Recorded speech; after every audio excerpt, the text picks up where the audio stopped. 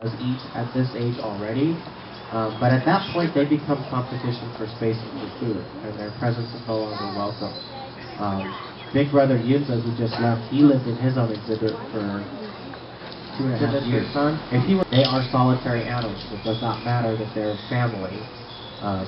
All bears are like that. All bears are naturally solitary in the wild. And so eventually it will get to a point where if we were to try and keep him in here with her, she would become very aggressive with him. And he would become aggressive with her. He'd be getting bigger. He would want his own space. That's just part of their natural biology. Do they still play together? Not really. No. Yes, they do have issues with teeth. Gao Gao has had several root canals because his teeth have worn down due to the eating of carcadoo.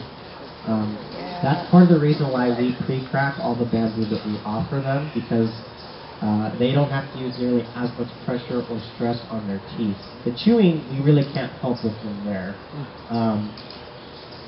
Well, you can't chew it for them.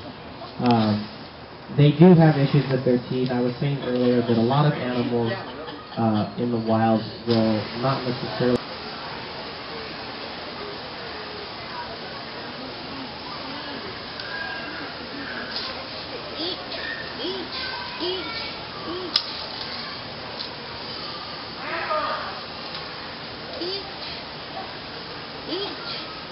Once again, folks, we are asking everybody at this time, please take 1 to 2 photos and then please keep making your way down the row. Again, I'm really sorry, I don't want to make you move, but I have to. We want to make sure we give everyone a chance here taking it.